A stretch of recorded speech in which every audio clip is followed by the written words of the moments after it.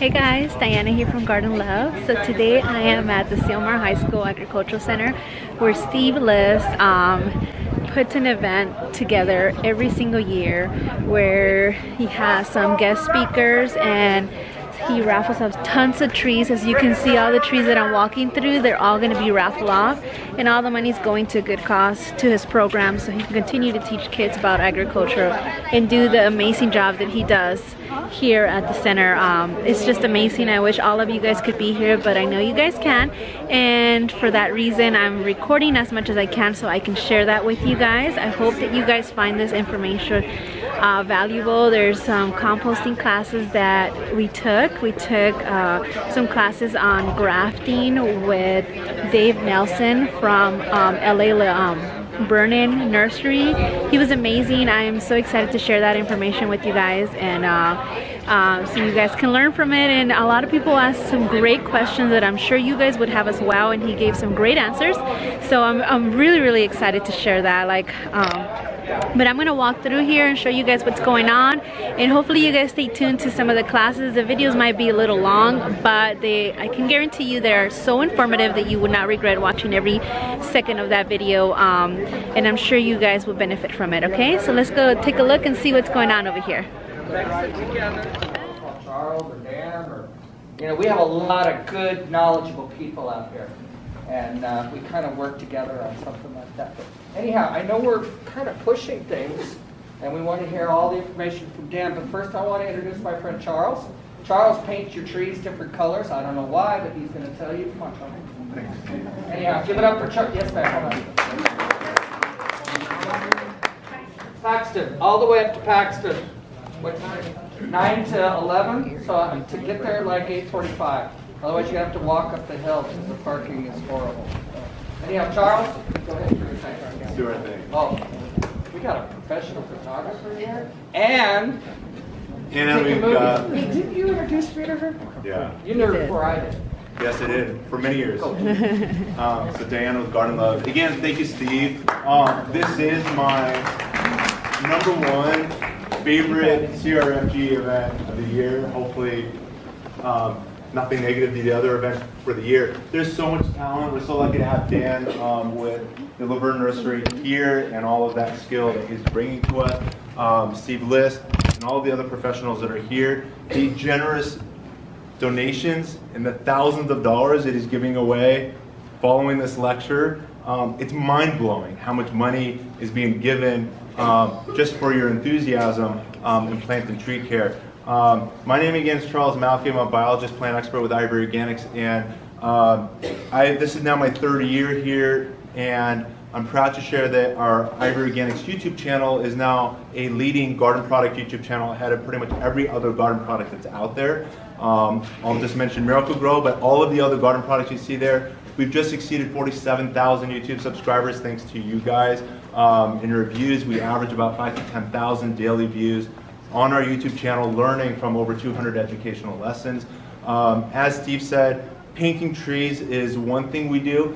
You can fertilize, you can mulch, you can do everything right, but if your tree is burning, in the summer we're dealing with summer sunburn, and I've got a peach tree next to where I've got a booth with, you can see sunburn damage. A few of you guys visited me. I've got an open can of product for those of you that pick up a tree. You can paint your trees on the way out. It's all organic. It's registered material for use in organic agriculture. Colors white, brown, and green.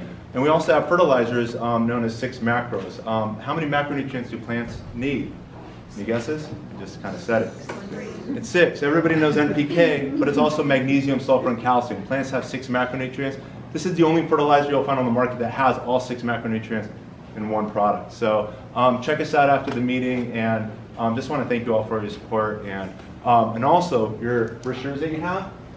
This I'm sharing with you guys, and I don't give it away. My cell phone number is on the back as well, so you can call me, text me, email me, and I'm here to help you guys with making this your best growing season ever.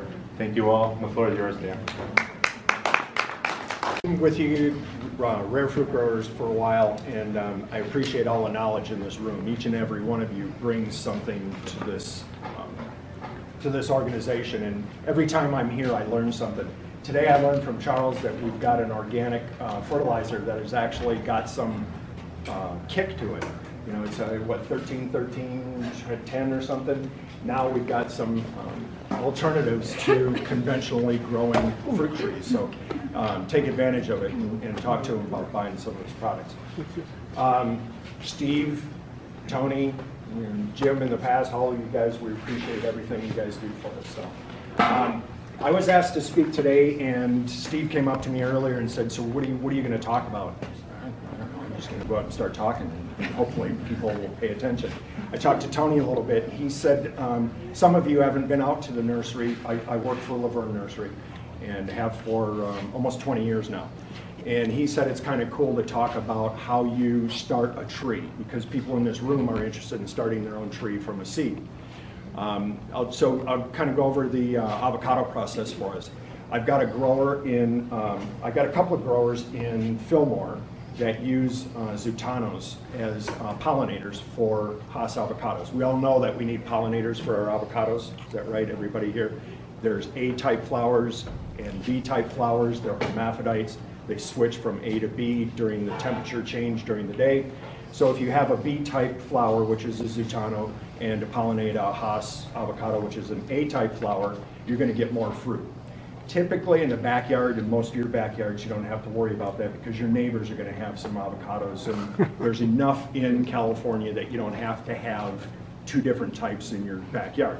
Now, would Verne Nursery like to sell you two different types? I think that's great. So go out and buy a couple of different ones and put them in your backyard. That'd be great. So with those growers I mentioned in Fillmore, what I do is I have them pick the fruit. Usually in November or December, I have them pick their Zutanos. There's not a big market for Zutanos as far as selling them in a store or fresh fruit packing. So they just, the groves have them for their pollinators. I buy the fruit from him, he brings it in, and we have probably anywhere from 80 to 90 bins, and we've seen picking bins, how big they are, of avocados sitting in the nursery during this month, and we just watch them rot.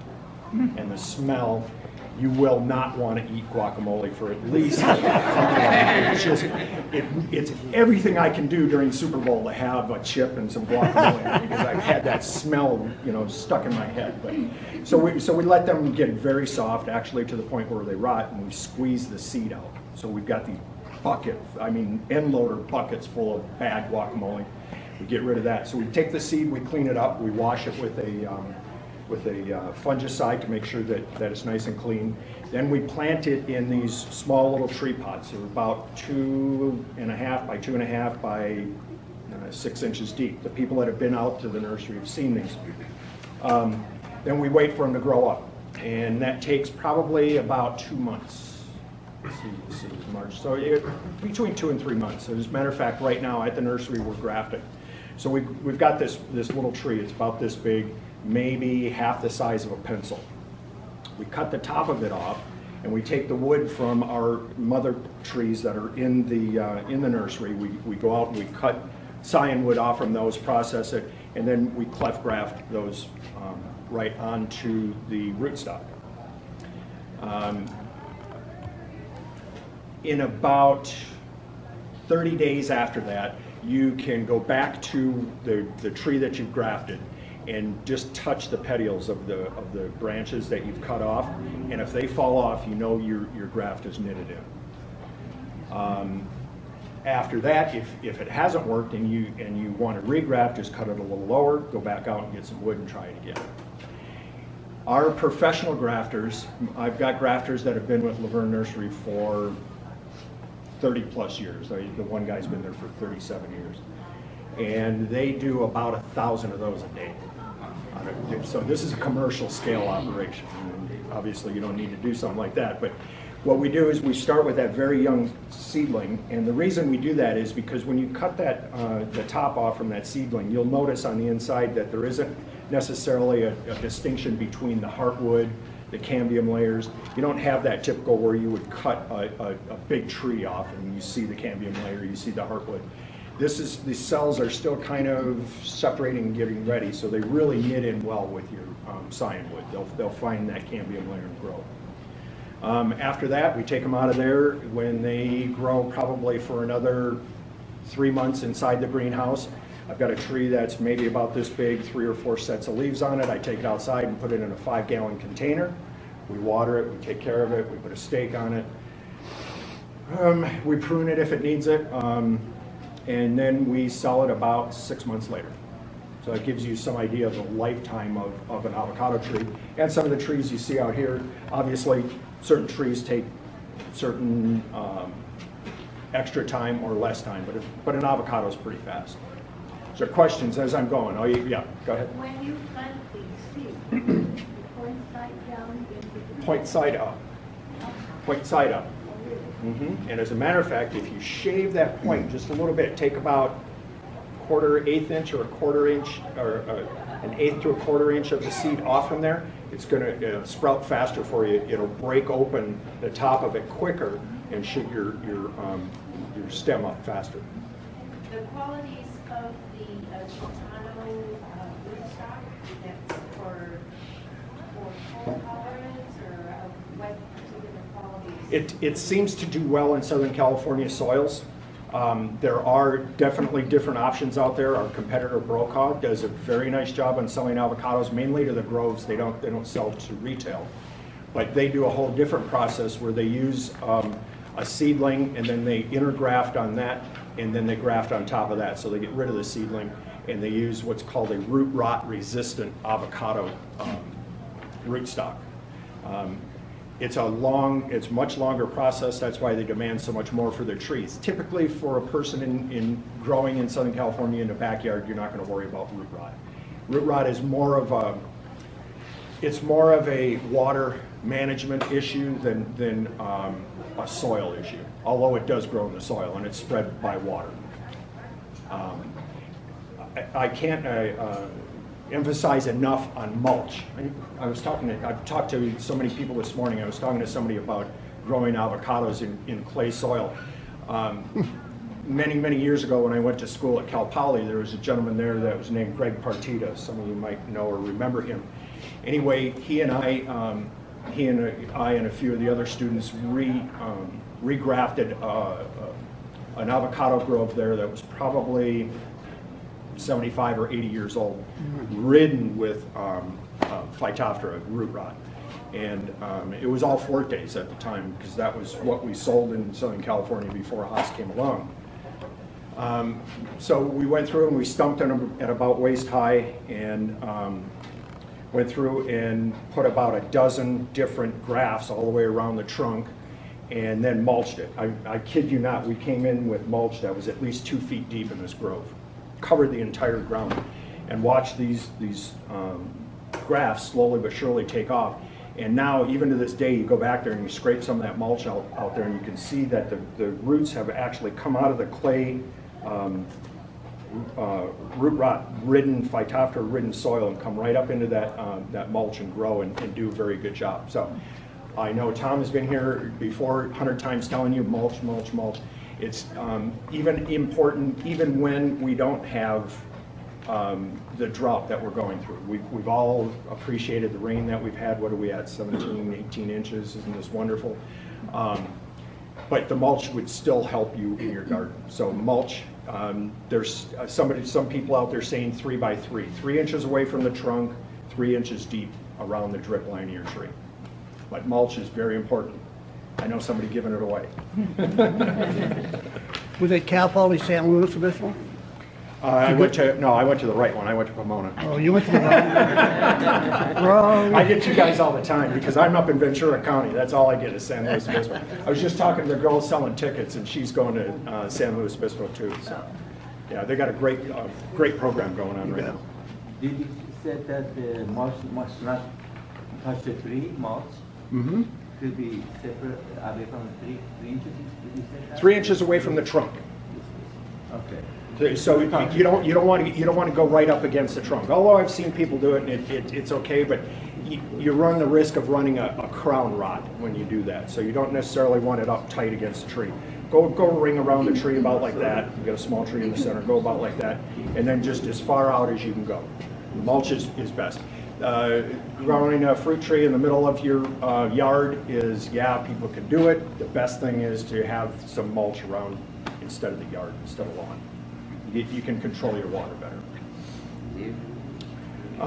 Let's see. So, there's something else. I say it's getting up on my soapbox, and we all know that the citrus industry is a multi-billion-dollar industry in California. Anybody that's driven the Central Valley anymore, you see either almonds or a little bit south of that, all you see is orange trees, Valencias and Washingtons. To protect that, you've all heard of unlung Bing disease, or HLB, and also the Asian psyllid. Everybody here has got psyllids. You may even have them crawling on you from being out in the citrus or being out in your trees. We've all got the Asian citrus psyllid. What we don't all have is the HLB disease. There's a lot of very good websites. The California Department of Agriculture's got one map that you can pull up. As a matter of fact, we pulled it up this morning. Tony and I were talking. There is an area that starts about the 710 freeway from here into Pasadena down to northern Orange County, and right now it's right up against the coast in Long Beach. So you can kind of imagine that circle, and that's all within the HLB quarantine. So what that means is that the disease has been found there. I think we're up to, I don't know, 400 or 500 finds in different trees. And there, as a wholesaler, I cannot move citrus into that area. And as homeowners, you're not supposed to move citrus out of that area if it's in there. Taking that one step further is no graft wood should be shared. You cannot, Dave, don't give Tony any graft wood. Tony, stop giving graft wood to Jim. You guys cannot. You should not and legally cannot do that. Do not share citrus graft wood, because the reason that this got spread was people were sharing graft wood with each other. One person had a diseased piece of graft wood that we believe came from overseas. He grafted it and grafted a few of his friends' trees with that wood, and slowly but surely out of the Hacienda Heights area, this HLB is spread in Southern California.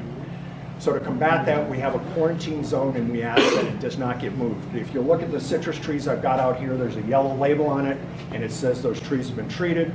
Do not move them out or in or out of the quarantine zone. So we are in the Asian citrus psyllid zone. We're in that quarantine. We're all in that quarantine, so we're okay. But within the HLB, which is inside of that, we cannot move citrus. So if you're going to graft, there is a way of buying graft wood from certified APHIS structures, which all of the nurseries, like Verne Nursery, has to have. We grow the material in a enclosed structure that is free of Asian citrus psyllids, therefore free of unlung Bing disease. What that requires is every 30-day inspections by the USDA. So we're all paying for that in one way or another, whether it's through the trees or whether it's through our taxes. And it just keeps us as producers clean and honest from infecting everybody else's trees. Now, you say, go ahead, you had a question. Is LA County funding these work, this clearing they just put on our trees?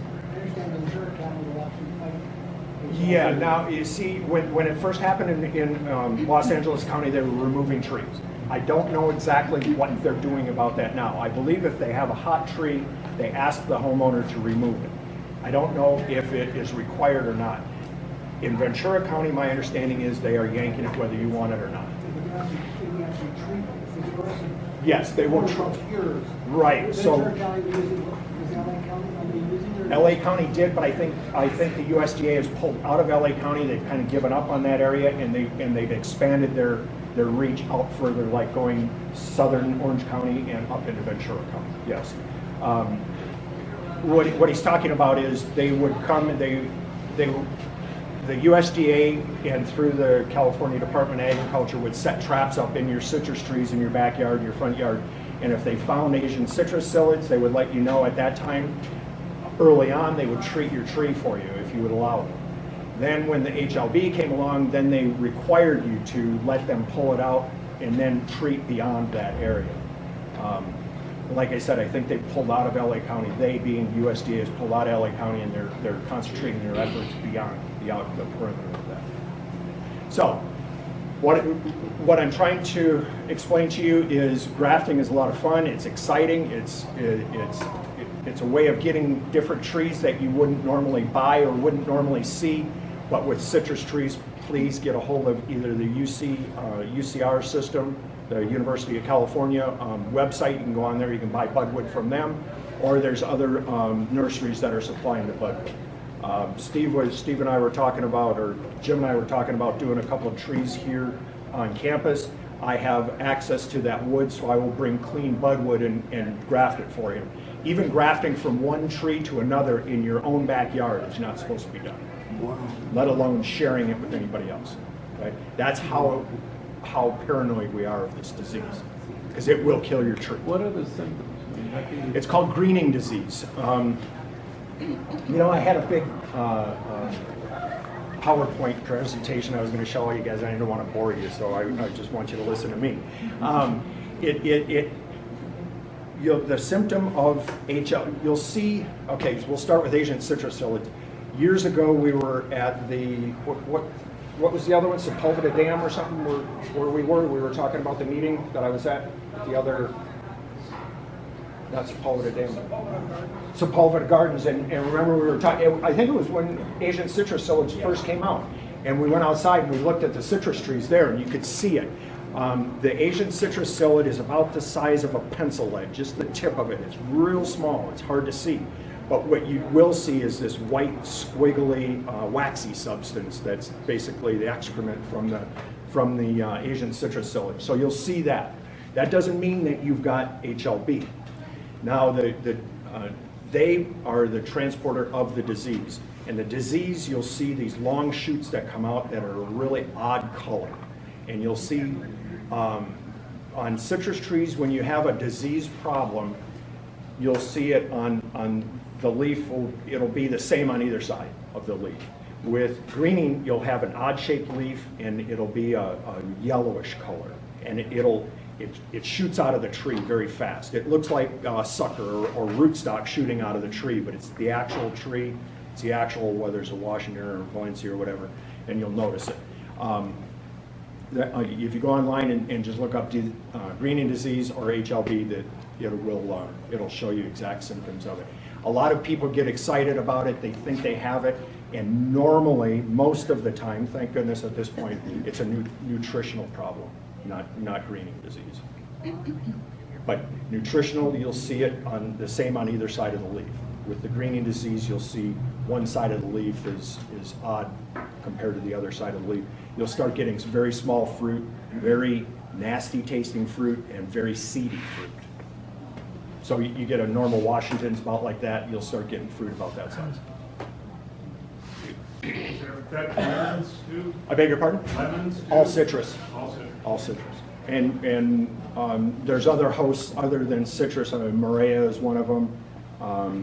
The list is getting bigger and bigger, but mainly citrus because we're talking about fruit here. Yes? I heard that Australia's bigger wines did not have disease. Do you know? Yeah, well, there's a lot of rumors going around about it. When it first came out, there was a guy in Florida.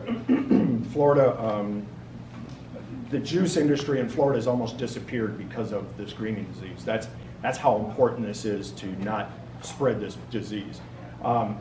In Florida, there was a grower that put guavas as windrows around his citrus grove, and he wasn't getting it. So that was early on. They said, "Oh my God, guavas! It's the answer." The micro citrus coming out of Florida or coming out of Australia doesn't seem to be as susceptible to it. I tend to think that it's going to end up showing up there anyway.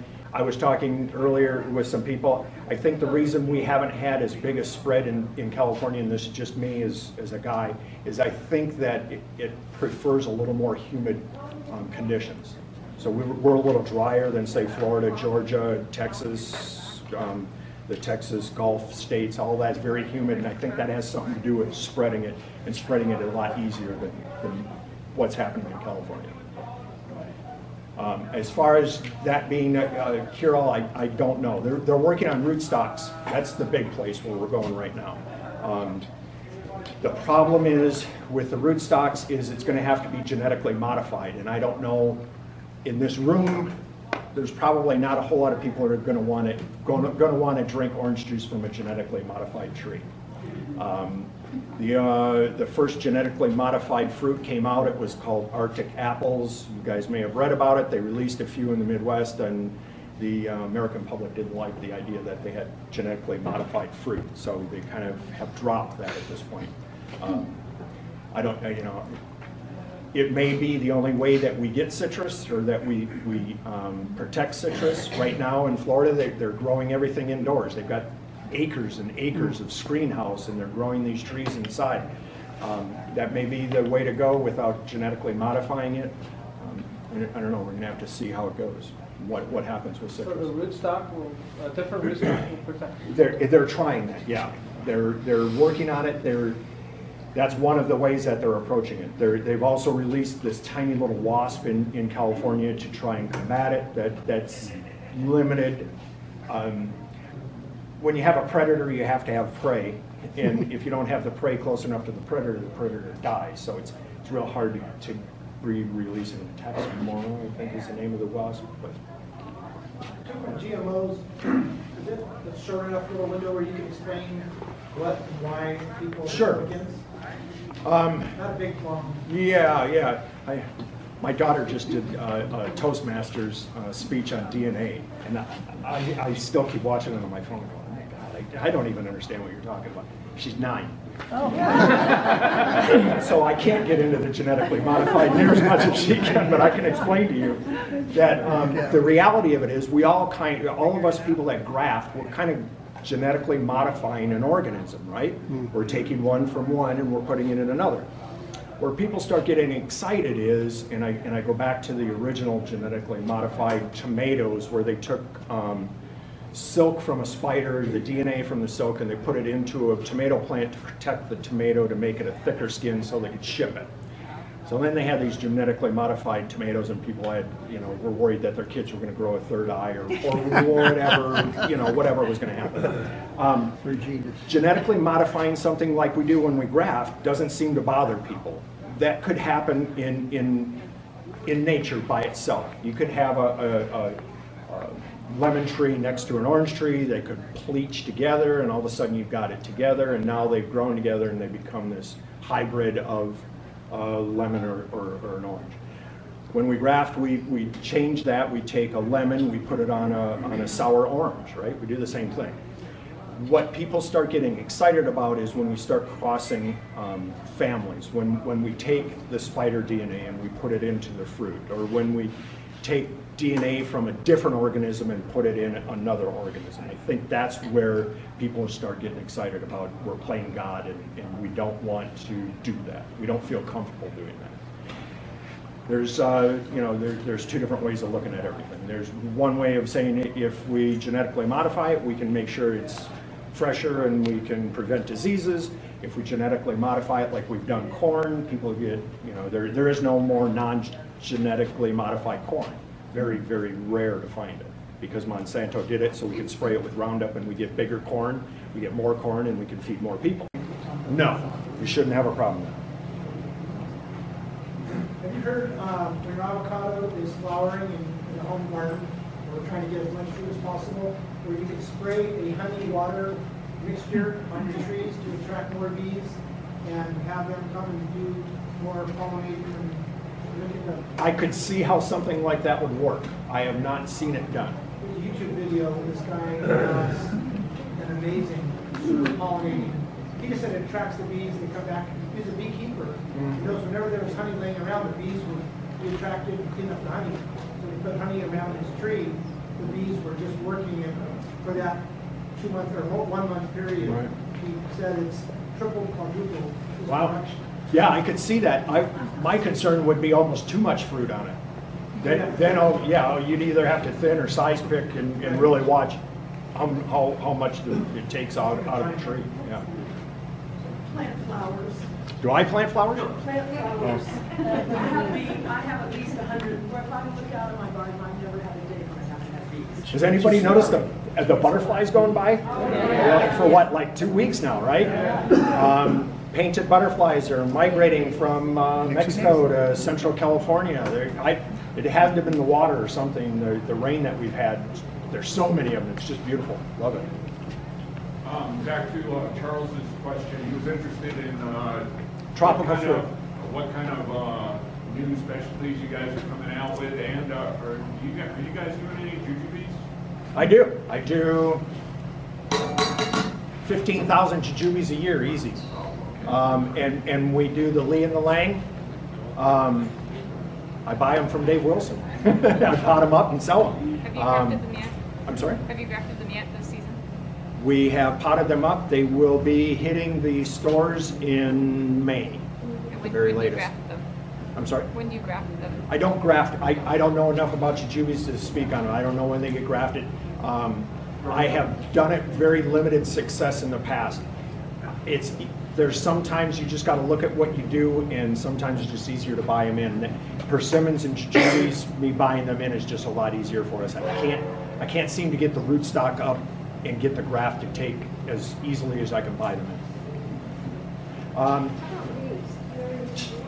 in. Reed avocado? Yeah, we on occasion it's one of those avocados that falls in and out of favor. Right now, for some reason, somebody must have been doing some talks about it. I've had a lot of people asking. I probably have done a couple hundred this year. So they'll be available hopefully in the summer when you guys do your tour. Cherimoyas, love cherimoyas. Great fruit. I get them to pollinate at the nursery by themselves. We don't have to hand pollinate them. How do you do it? It just happens with wind, I guess. In Piru, where we're at, we get a constant onshore through the 126 from Ventura, and it constantly blows. I think that has a lot to do with it. We prune the trees very hard every year. I don't know if that has anything to do with it. There's a grower in Carpinteria that I know doesn't hand pollinate his trees, a commercial grower, and he gets them to pollinate. I know we're missing the pollinator, and I don't know how it happens. If you want to make sure you get fruit, you got to hand pollinate. Yeah. And that's a whole long process. But I've had them produce fruit without hand pollinating. That's good. Bananas are fun to grow.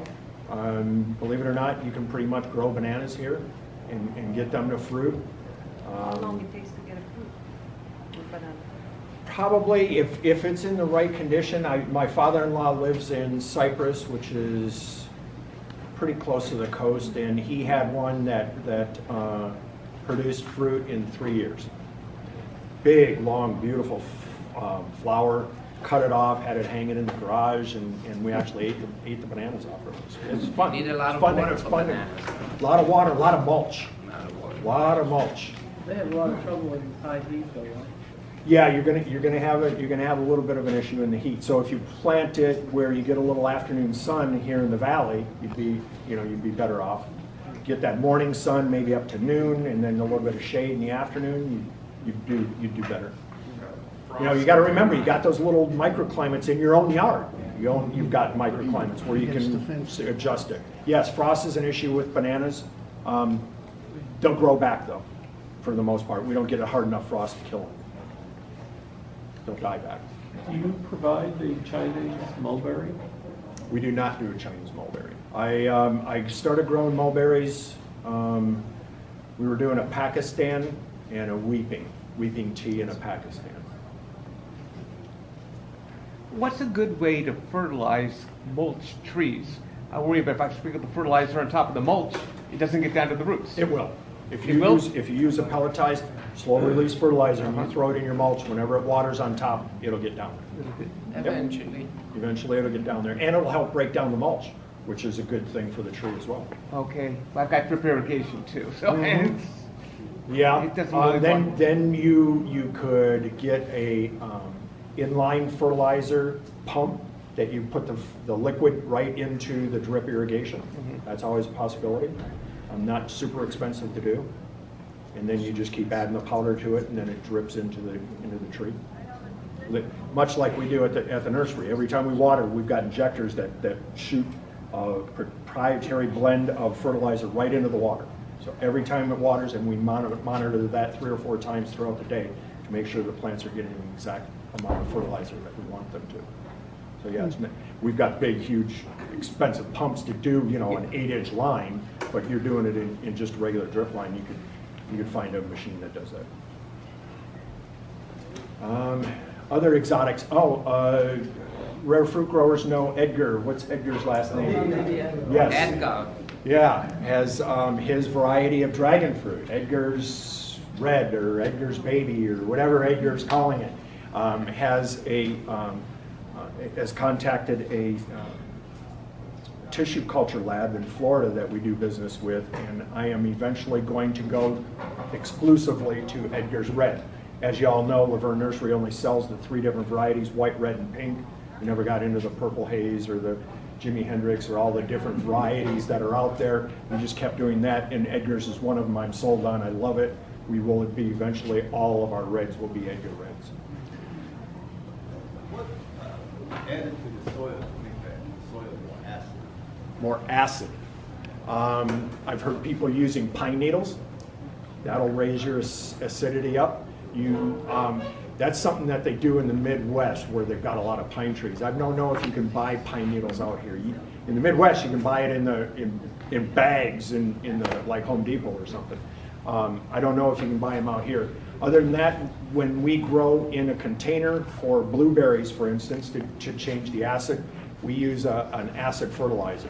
It's like the Peters mix, the 20 Peters, where it's that powder and you mix in water. It's the same thing, but it's an acid base. You should be able to find that at any of your garden centers. I think it's 2199, but it's high in acid. Vinegar. Yes, I think that's the numbers, but it says acid enhanced right on the bag. What about coffee grounds? Coffee grounds should do it. Yeah, absolutely. Coffee grounds, you're doing your own compost. If you're doing that, you're doing bins with the worms. That'll raise it a little bit. Peat moss. Peat moss will absolutely help, but you got to be careful. In Southern California, we got clay soil, so you don't want to be mixing peat moss and heavy clay. What happens then? You're building an adobe house. Because the clay is going to bind with the peat moss, and you're going to have this literally adobe that starts forming in your soil. So you want to add some gypsum along with that, and the gypsum breaks down that clay. Then you can kind of start working your soil that way. Again, the best thing is to use your compost, get it in there and get it worked into the soil, get some more aeration, get that clay broken up. And mix half and half with the peat moss and the body mix? Yeah, absolutely. Yeah, that should get it. Yep, that should raise it. But then on top of it, use that acidic liquid fertilizer.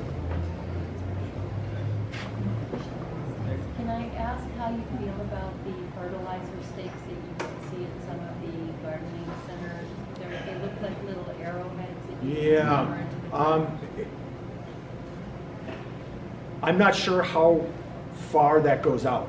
I would have to kind of take measurements on that and see how that works. That's why I like the pelletized slow release fertilizer. I can spread it all over, and I know it's getting everywhere where I want it to get. The stakes, in my other life, I worked at a landscape company, and I swore by these pellets we'd throw in the bottom of the 24-inch box hole that we dug, and we'd have to, we'd sell those like crazy to the homeowners, and similar to the tree stakes on the side. I don't know how much that actually spreads out and how much is available to the tree. But the pelletized stuff, and you know where it's going and where it's going to sink in.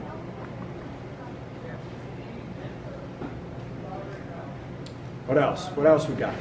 I'm looking forward to seeing as many people as we can to get up to the nursery and take a look around. It sounds kind of boring, but when you get up there, it's kind of cool.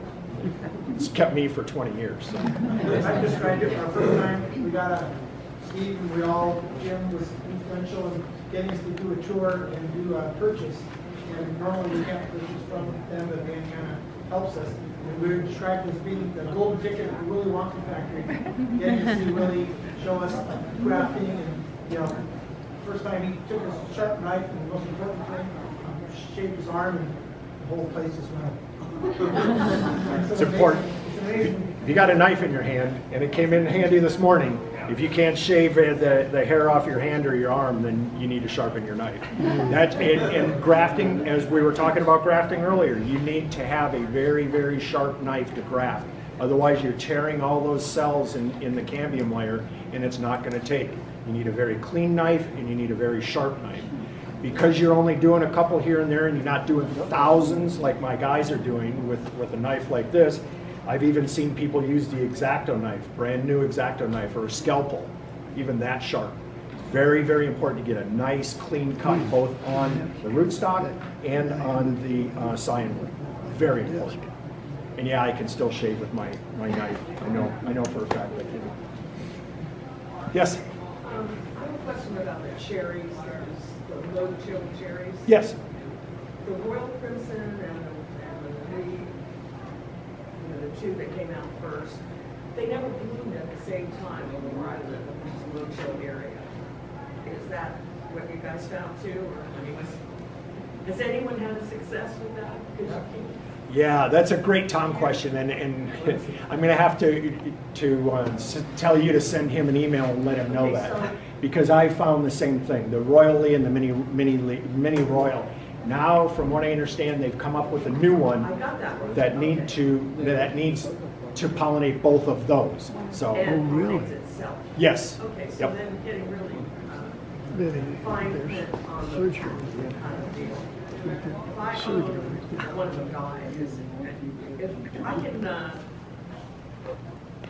graft any of those, as long as it's in the ground in my yard. As long as it's not for profit, that's where the patents start coming into pros. Dave Wilson works very closely with Zyger, which is a great tour. If you guys ever get a chance to go through Zyger, it is incredible, amazing tour. Anyway, the old man Zyger is trying to protect his fruit of love, and he sells it to Dave Wilson, which protects the patent.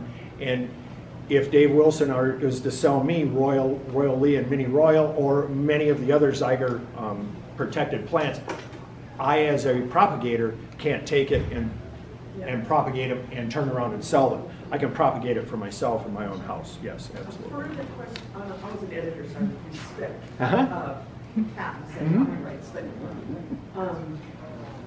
does anybody graft? I'm not too much into grafting, but graft for when the trees are dioecious? I never really heard people talk about that.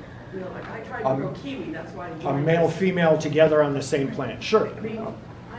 Yeah, you can do that. Sure, yeah. For us at Verne Nursery, we take the kiwi, we take a Topiary and a Vincent and put them in the same container. No, I've never had a male bloom in. I had 6 different males in the west side. Really? I mean, I could make all sorts of comments. But, yeah. I actually went and got some male flowers from Roger and Myers at one time, and so my female was viable, but no male. I mean, interesting. Yeah, that's the first time I've heard that. I don't know. Yeah. Children on that property. Yeah. So but yes, I agree with him. When you have these multi-branched or multi-grafted trees, you could very easily have a cherry that needs both of them. Maybe a single stalk that has the Mini Royal and the Royal Lee on it, and whatever the third, I forget what the third one is. But I'm saying if you put all 3 of those together, you'd have a cherry tree and hopefully get fruit from all 3. Yeah. Instead of having to buy each individual tree. Or if one dies, or is it exactly. in a good spot? Right, yeah. I like Lappin's cherries for this area.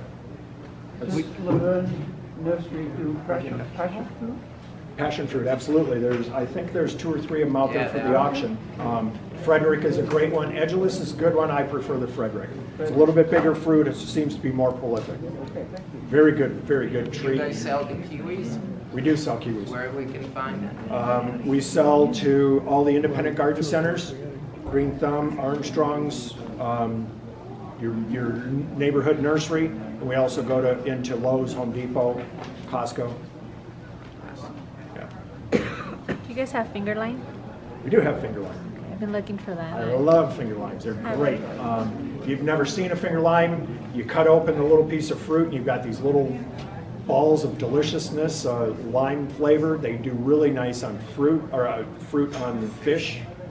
Nice piece of salmon, you grill it up, and then you put this finger lime on it. It's great. Where I can find the finger Yeah, I lime? haven't. Finger lime,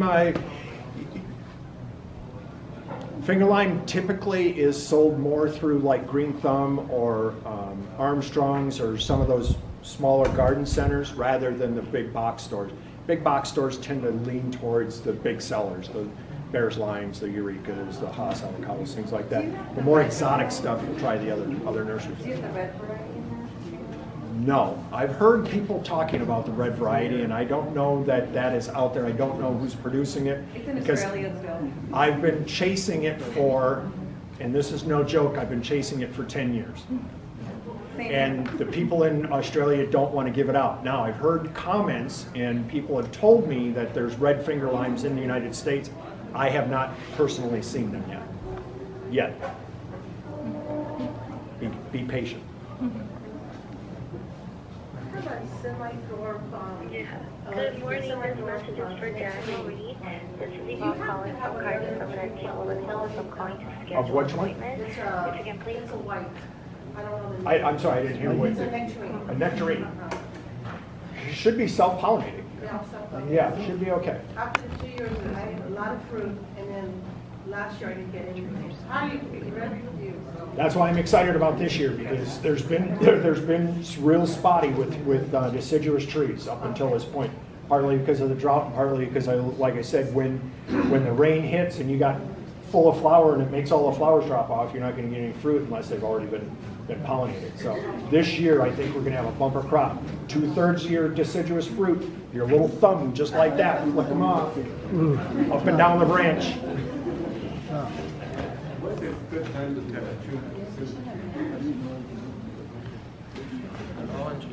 Hasn't leafed out yet. I trim it right now. Yep, get on it right now, just before it, and you'll be surprised how much quicker it's gonna push the new leaves out. It's gonna come fast if you prune it right now.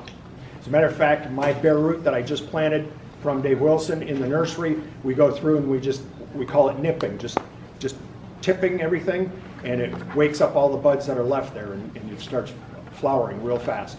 So if it hasn't started yet, go ahead and hit it. Even if it has a little bit, you're still okay. On what tree? What, on everything, or just what? Any deciduous tree, I wouldn't have a problem pruning right now. I wouldn't have a problem with that at all.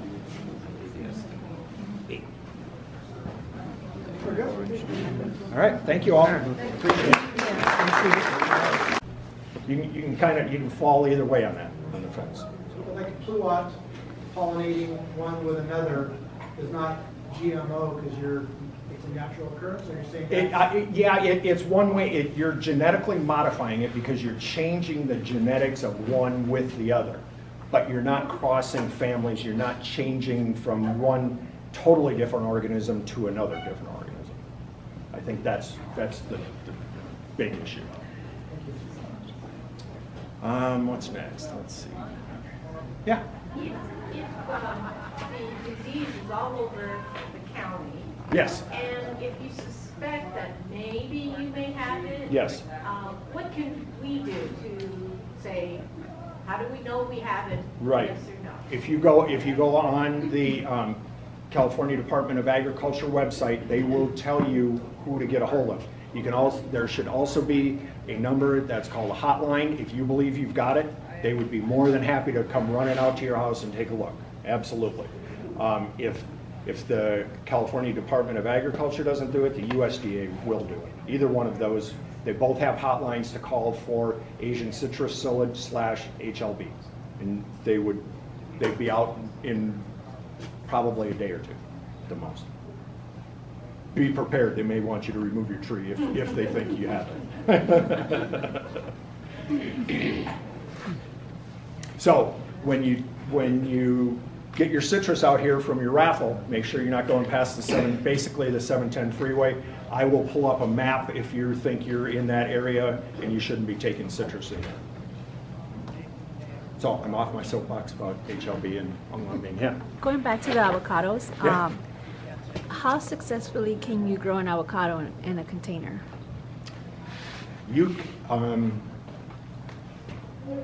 I'm from the Midwest farm boy, and I've got relatives that have. One of them's got a tangerine tree that he rolls in and out of his yard, and one's got an avocado in his living room. It's about this tall, and he grows it as a houseplant. Never going to get fruit. He does get a little bit of flower here and there, but you're never really going to get fruit. And Laverne sells, it's called Little Cotto, or hybrid dwarf. It's a shorter tree. I've seen them that are 20 years old in a landscape scenario that are no more than 15 feet tall, small. These people never pruned it, never did anything. You can grow them in containers. You're not going to get the kind of fruit production you would think. You're not going to get the fruit production you would as if it were planted in the landscape. But you can do it. Yeah. There's other trees that are suited for that. There's genetically dwarfed peaches and nectarines that you can keep small that would do great in like a whiskey barrel or something. We'll talk about some of the new things. I got to hawk Laverne products while I'm up here a little bit. Some of the new stuff we're coming up with in avocados is, I was down, anybody been to the UC Irvine field station? That's a great place to go down there, get a tour, talk to some of the people. There's a lot of knowledge down there. I go down there. Tom is a regular, Tom Spellman is a regular down there as well. A lot of good things going on. Anyway, I was down there and I've got a few different new avocados that Laverne is trying.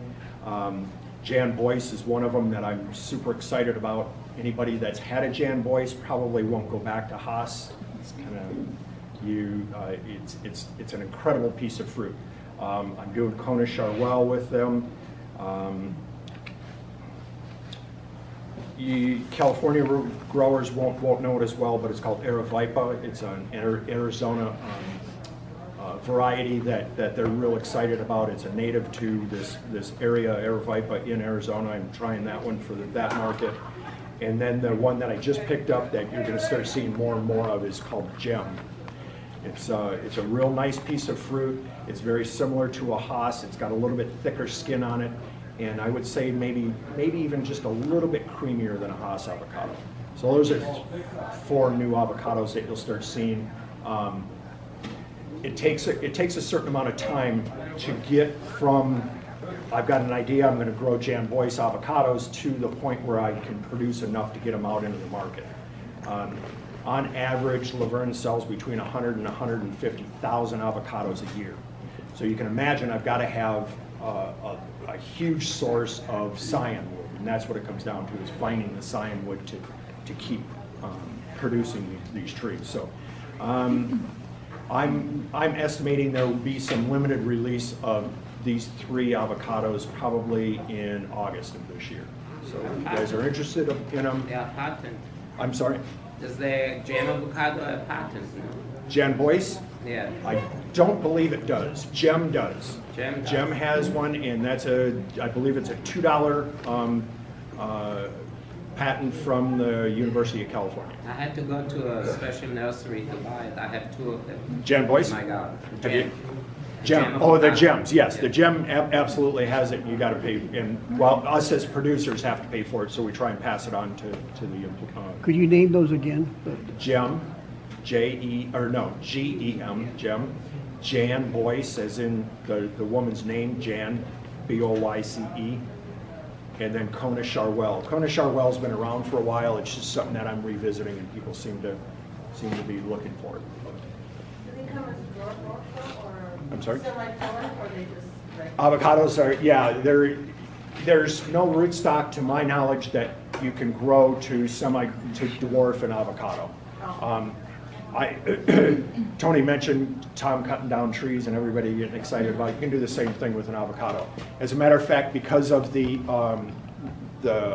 heat wave that we had at the beginning of July this year, which burned most of the avocados, especially in Ventura County, what the growers have gone through and done is really thinned out the trees and really brought them back down to be manageable sizes, because they had lost most of their fruit and most of the flower during that time. It was a great time for them to just go through. Otherwise, you got growers.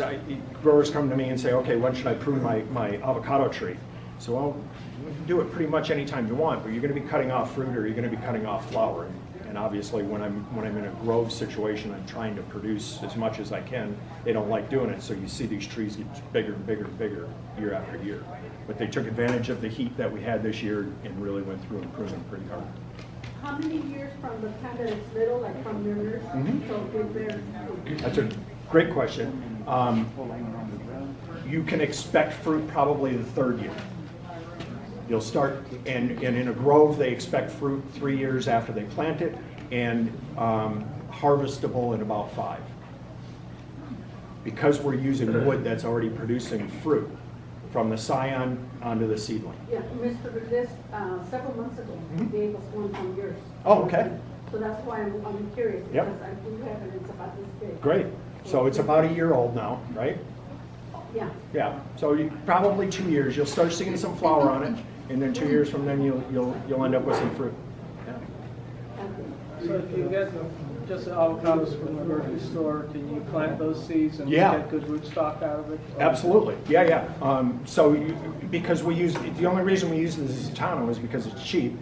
Haas and Zutano is a pretty aggressive seed. It's a pretty big seed if you've had a Zutano, and that's part of the reason we use it. There's a lot of energy, a lot of carbs in there, and it pushes it up fast. You can use a Haas, you can use anything. Yeah.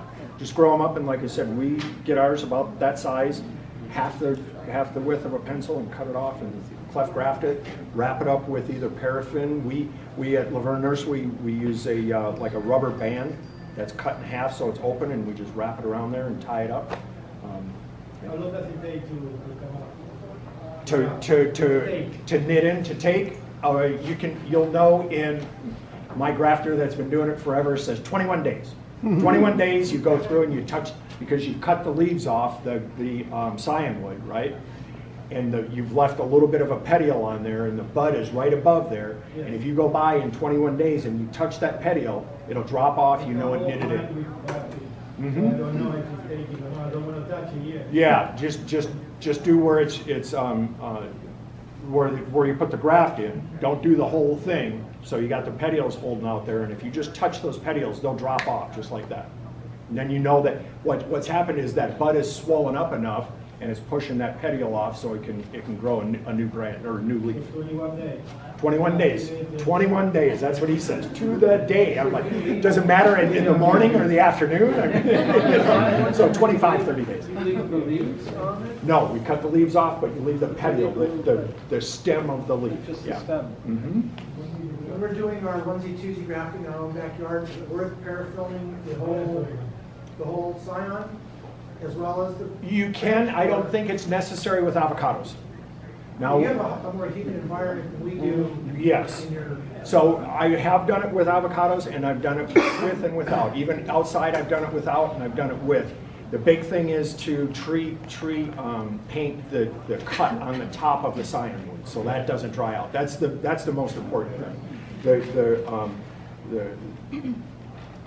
For lack of a better word, the bark on the scion wood is enough to protect it, typically. But it wouldn't hurt. And then I bag mine. So in a landscape situation where it's outside and it's going to be in the sun, I go ahead and I take these white paper bags, like for lunches, or brown paper, and just wrap it around there. You'll see these in orchards sometimes. You'll see a whole bunch of these bags, and that's what it is. It's the graft that they're covering up so it doesn't sunburn.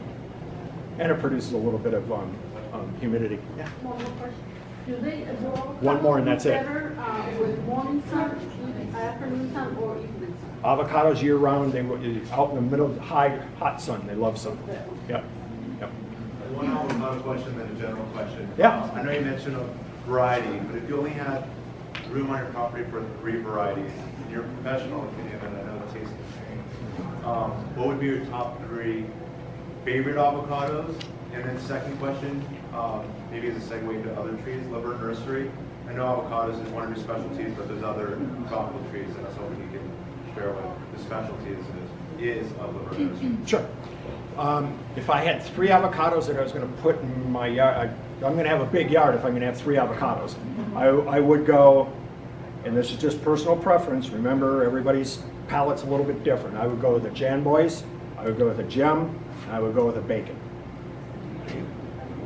That's my way. Oh, bacon. Bacon's a great piece of fruit. What was the first one? The Janbois, a gem, and a bacon. Can you get those down, the Janbois? Laverne will have a very limited amount of them in August or September. What places do you usually, like the Green Thumb in Ventura? We do. We sell the Green Thumb in Ventura. Great store, great people that run that place. I'm sorry? Can you get the gem there? Not at this point that I know of. I don't know if anybody else is producing it, but when I do release gem, it will be to the independent garden centers first. It will be before like them rather than a Home Depot or the Lowe's, because they tend not to want to pay the royalties on them. So it'll be to the garden centers. It'll be the Armstrongs, the Green Thumbs. The bacon you can get just about anywhere. The Janbois is going to be real limited, but the gem, I can see this exploding and taking off really fast. Because what's happening is we've got groves that are producing it. You're going to start seeing the fruit in their stores real soon here, along with Haas and some of the other avocados. You'll see it pretty mainstream, so people are going to be asking for it. Hi. What's the difference between the coconut, Charlotte, and Charlotte? Don't know that there is a difference. I think it's both the same, as far as I know. Yeah, I think. Now it's a Hawaiian variety, so I'm not totally familiar with it, but I believe they're the same. What variety?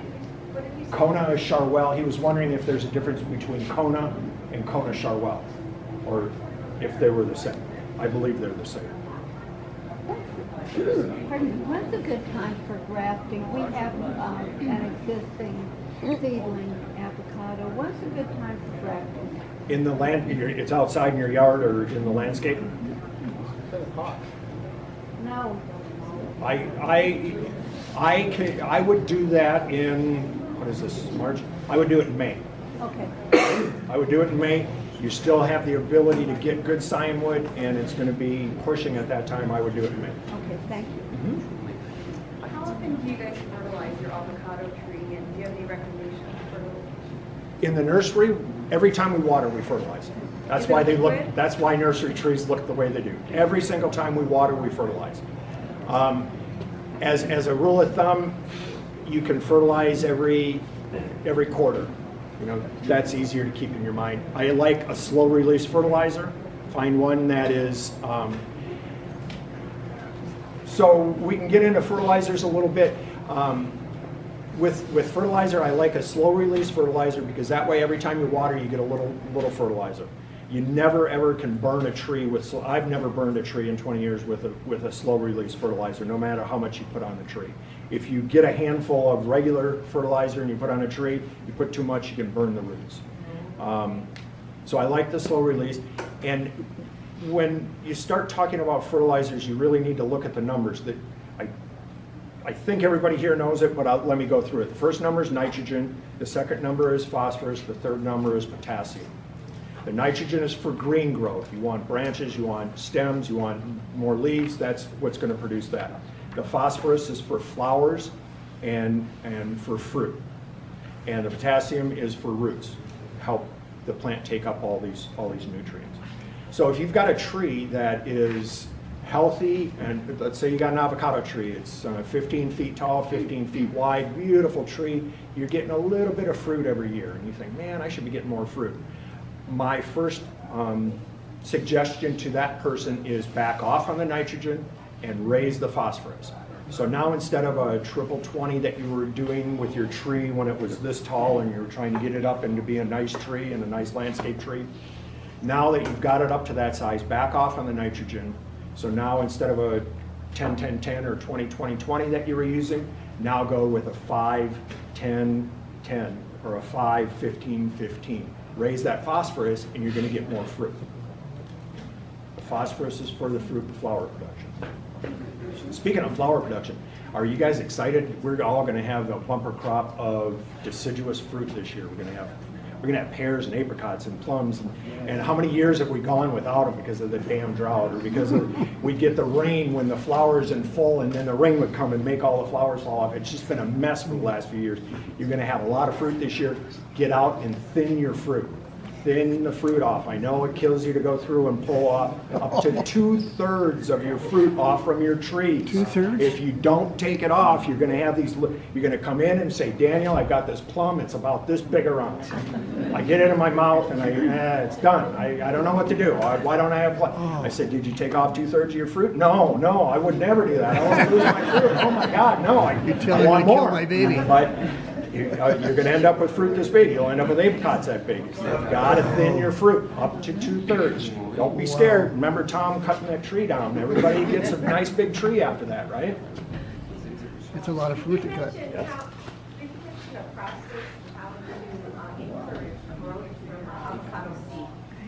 From an avocado seed. Yeah. So when we do ours, we get them out. We clean them. We put a little bit of fungicide on them to keep them from rotting in the system, and we use a mix of perlite and peat moss. More perlite than peat moss, because we don't want that seed to rot. We don't want it getting too wet, staying real wet. Just keep it watered, keep it warm, keep it humid. We warm the bottom of it. We keep the root zone at about 70 degrees as we're germinating avocados. We keep them moist but not soaking wet because of the perlite. A little bit of peat moss will keep them moist enough. We water them every other day, and we heat them to 70 degrees. You mentioned something about cutting off the top of the Yeah, so the avocado seed's got a little nipple, or the tip of it, and if you just shave the tip of that off, or down 1/8 to 1/4 inch, just shave that off, and then plant it. And then plant it about this much deeper. You know, you don't go very deep with it. Don't go that deep with an avocado. Probably 1 inch of soil on top of it, and it'll take off. It'll come out. Lots of perlite, a little bit of peat moss. Now you know what to do. Now you know what you've been doing wrong, right? Is there better seeds than others that will produce better? I mean, Yeah, so Brokaw uses a seed out of Florida, and I think we were talking about the variety earlier. I was talking about, it's a seed that's about this big, and I don't know the variety of it. And they use that because they use it over and over and over, because they're grafting it several times with that inner stock, with that root rot resistant. We use Zutano. I have access to Zutano. It's a pretty fast growing seed. It's pretty aggressive seed. That's why I like it. If I didn't have access to Zutano, I've used bacon in the past. It's still a big seed, and I will use that as well. and Haas is Haas too? Haas is a smaller seed. It doesn't have the carbohydrates to push the initial stalk out real fast like the Zutano. Yeah, I mean, I've even used Forte. I don't necessarily like to use Forte, but I'll use bacon and Zutano. Where's the nursery, and if we can visit? The nursery is in, the name of the nursery is Laverne. It's no longer in Laverne, San Dimas area. We're up in Piru, which is in Ventura. I know, where the hell is Piru? I just heard you say that. I know where it is. It's in Ventura County. We're halfway between Ventura and Magic Mountain, basically, on the 126. The California Rare Fruit, we are not open to the public, but the California Rare Fruit Growers usually puts together a tour and probably do something later in the summer this year. Are you more closer to Fillmore-ish, or? Yes, we're on this side of Fillmore. Oh, okay, Yeah. 'cause they have avocados galore. Yes, that whole valley is full of them. As a matter of fact, in the beginning of July, I think it was the 2nd or the 3rd, I was standing in a grove working with a grower, and the heat just came on. It was about 3 o'clock in the afternoon, and it literally, I kid you not, this is no exaggeration, it was 120 degrees. And I was standing there, and you could hear this sound. It sounded like it was hailing, and it was the trees dropping the fruit. It was that bad. And I was worried about getting hit. That's how much this fruit was dropping in the orchards. I have 2 questions about kumquats. We planted 6 kumquats as ornamental trees in concrete containers that are probably about 4 or 5 feet deep. And they're prolific producers. Yeah. Prolific. In fact, we brought some jam that we've made. With Great. those Yeah.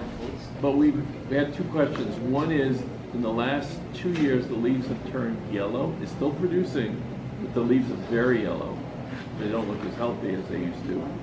And secondly, how much can we prune them down? Because they're getting very big.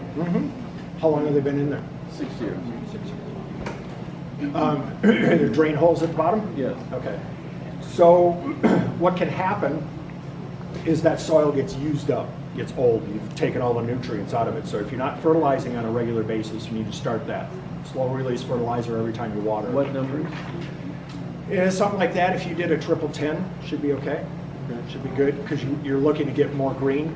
You can take a citrus tree and you can cut it down as far as you want. Just don't go below the ground. You can bring that back as tight as you want.